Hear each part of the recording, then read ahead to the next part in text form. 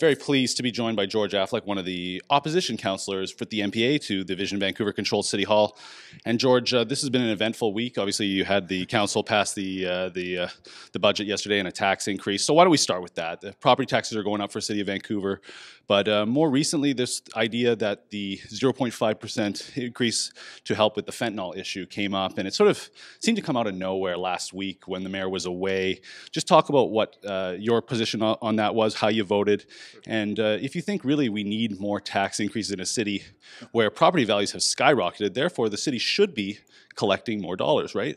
Well, there's not always a relationship between the price of a home and their taxation. You know, we're based on the taxation increases based on the budget, so it's increasing the overall budget. So my challenge is that year after year since Vision got elected, it's been significant increases. And I look back over the last 8 years, and it turns out that taxes, accumulated taxes and service fees, so sewer, water, that kind of stuff, valued at about 30% increase to the taxpayers since Vision got elected. To give you a perspective on that, the population's only gone up by 10%. So if we just base it on that, the property or the cost to the taxpayer has gone up 3 times the speed of the population. And I think that's just one perspective and one way to look at it. But it's been very challenging for me to help people understand the impact. Everybody goes, "Oh, my taxes have gone up," but it hasn't really resonated.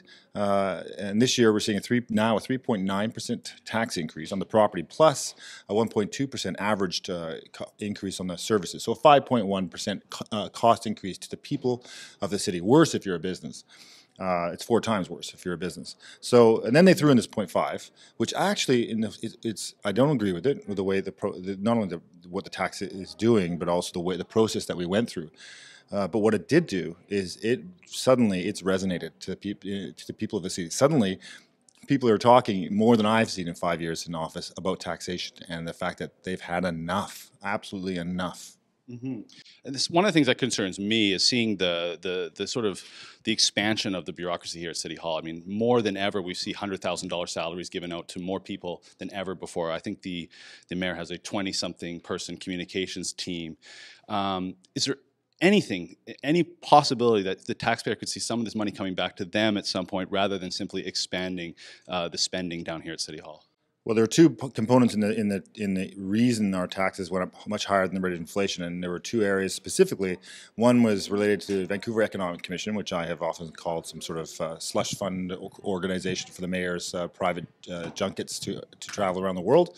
They got an extra bunch of money from us, and then the new bureaucracy we created to deal with the empty homes tax, and that is $2.5 million a year, so that represents another 0.5% there. And so we're creating this whole new bureaucracy. Of course, the goal of that, which I don't believe, is to get more taxation from empty homes, and it will pay for itself. But I'm skeptical of that and voted against that because I think it's not going to work. It's not going to do what it has to do. So, you know, there are lots of areas for room for improvement.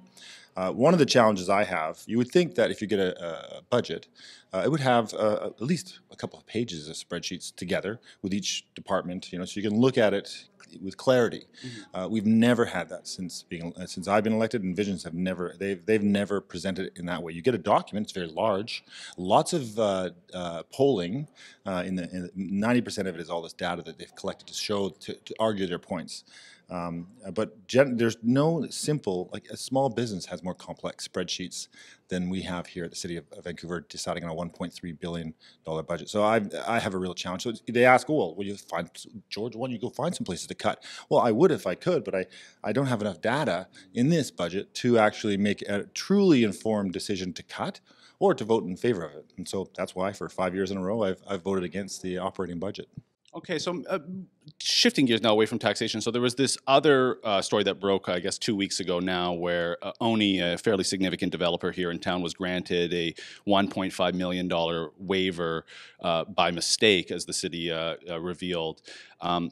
What did your motion yesterday involve, and what's going to be the process going forward now to find out exactly what happened there and make sure that we're not giving away those types of waivers to construction companies that don't deserve them?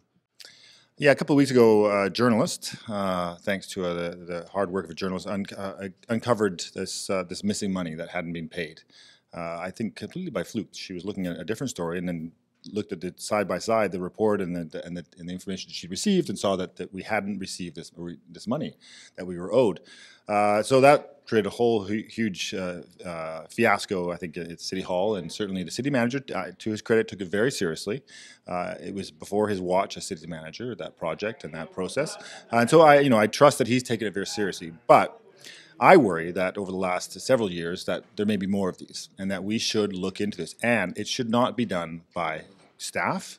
It should not be done by any organization that we have a relationship with currently, like our auditor. It should be done by a third party. I would prefer a sort of ombudsperson, but a third party private company that has no relationship currently with the city to take a deep dive. So I was surprised that my motion actually passed. That doesn't happen very often for me at City Hall.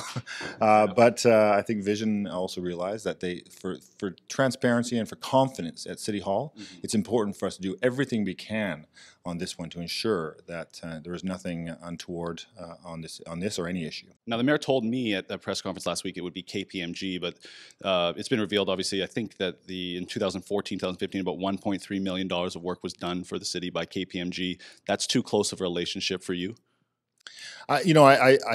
You have to put your trust in organizations like KPMG. They go through strict standards, and so if it turns out that's the organization, I don't think it's a good idea. I think part of this process, their job, in my mind, would have been to catch that. I mean, an audit that they do every year for us is a moment in time, and they don't look at every single ledger. They just do a rough analysis, and we spend a lot of money with it, and they miss that one. So, in my opinion, it shouldn't be KPMG. It should be another auditor or a government servant from another level of government, perhaps a province or the federal government. I'd like to see that as well. Now, moving to the last topic was the topic I broke last week, where there appeared to be this strange reference to the China Investment Corporation in an engagement letter from Ernst & Young on the city on this tenuous land swap that I understand you voted against in the beginning. Maybe just talk to our viewers quickly about what your position on that deal was originally back in 2012, 2015, when it was between that time when it was all going down, and then tell us about how that document seemed to have made its way. I mean, it didn't make it to council when it was supposed to. Is that correct? So this project I've never been supportive of. It's a land swap deal, which is one thing. That's already a very complex kind of negotiation and thing that we do. But in this case, it was on what I believe to be preserved parkland, potential parkland that we have in the Yaletown area, Richardson, Helmken, and also it was to build. The swap included building what Vision calls affordable housing, but I don't call it that because it's not truly affordable. It's one of their Rental 100 projects with a few, I think 20 units would be, at the 30% income level. So there were some units in the building that would be truly affordable and truly social.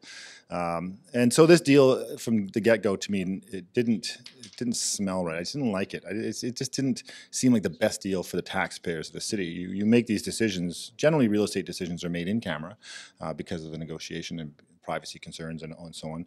And so I've always been adamant in public that when it did come to public that I was opposed to it for the various reasons I've mentioned.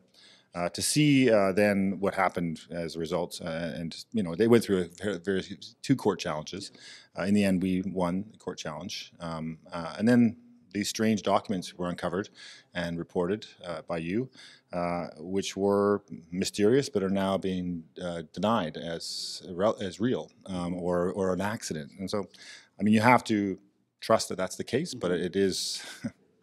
We don't get involved in how buildings are financed. We make decisions on the building structure and the density and where it is, things like that.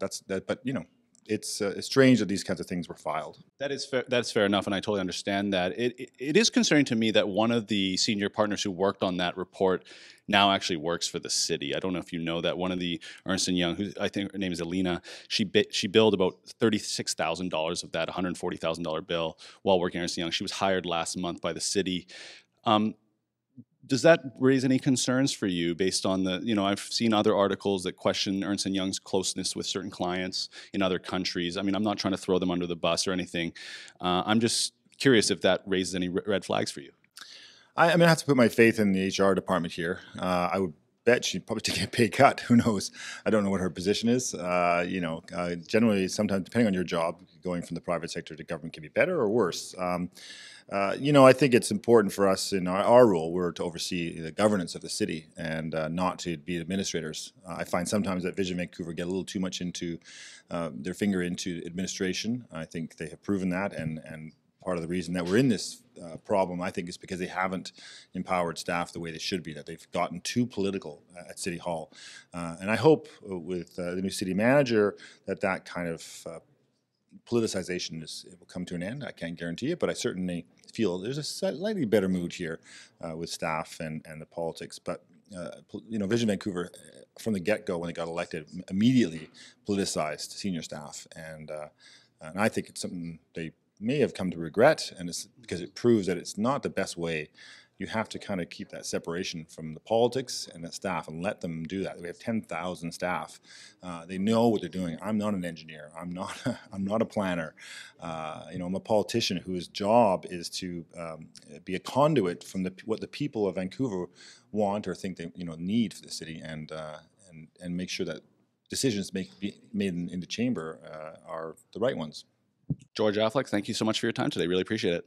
Merry Christmas. Merry Christmas. Thank you so much for watching. If you haven't done it already, please click subscribe on our YouTube channel. And if you're looking for even more from The Rebel, well, check out our premium section. It will only cost you $8 a month, but you'll get to see exclusive content not seen on our YouTube channel.